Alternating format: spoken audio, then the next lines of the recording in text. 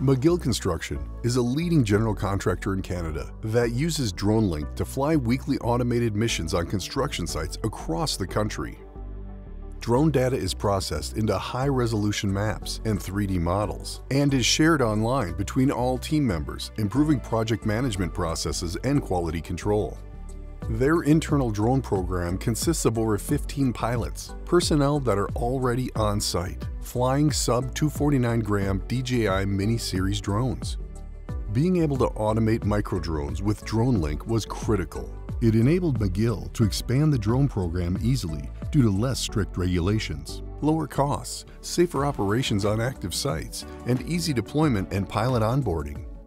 Magil has several missions per project, as you can see for this site. These include a standard weekly progress monitoring mission, a quick 5-photo progress mission, a pre-concrete slab pour mission, and sometimes video or high-quality 3D modeling missions.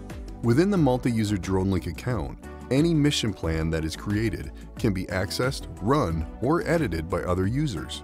Missions are often created by the BIM team at the start of the project, and pilots execute them while on site.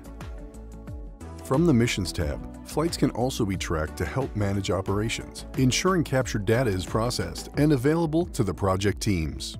For each mission plan, a history of flights is tracked, including information such as the pilot, time flown, drone used, and more. This mission plan has been flown and processed over 60 times since the project started. Let's take a closer look at several mission plans and explore some of the other features that Magil uses. For this standard mission, a nadir grid map is flown first, followed by a spiral capturing interval photos for better 3D modeling of structures. The orbit component is modified to fly 2 rotations, increasing the radius using a negative 45-degree gimbal pitch. Weekly flights are kept simple to be quick to fly and process. Mission previews help newly onboarded pilots understand what the drone will do before the first flights.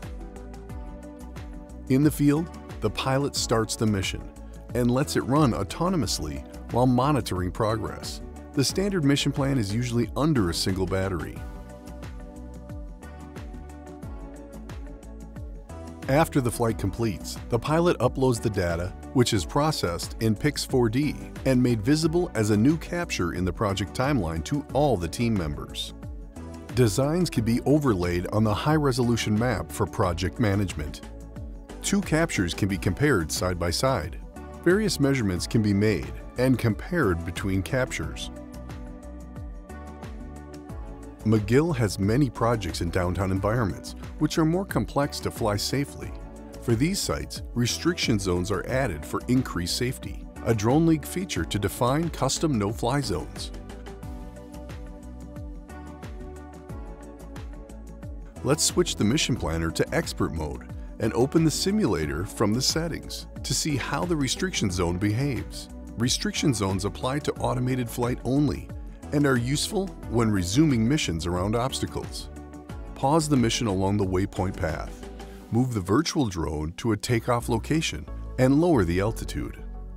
When we select play, the resume path will show and fly around the restriction zone to the last location.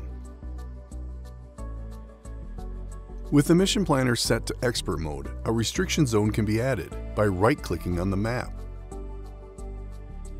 Define the shape and set the min and max altitude.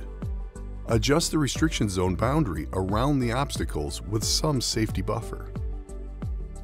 Let's review this mission plan. A nadir crosshatch map mission is flown, followed by a multi-waypoint path at a lower altitude, taking interval photos, focused at several points of interest.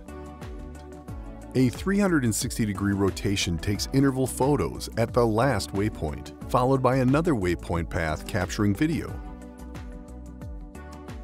In the mission preview, the drone ascends to the mapping altitude and flies the crosshatch mapping pattern. After the map, the drone drops altitude to fly the waypoint path, which you can see in the timeline below. Next, the 360-degree rotation is flown at the last waypoint, followed by another waypoint path. At a different construction site, A similar mission plan is used that captures a high-resolution map and oblique photos in an orbit for 3D modeling. The standard mission plan is customized to capture the access road, using an additional waypoint path taking nadir photos.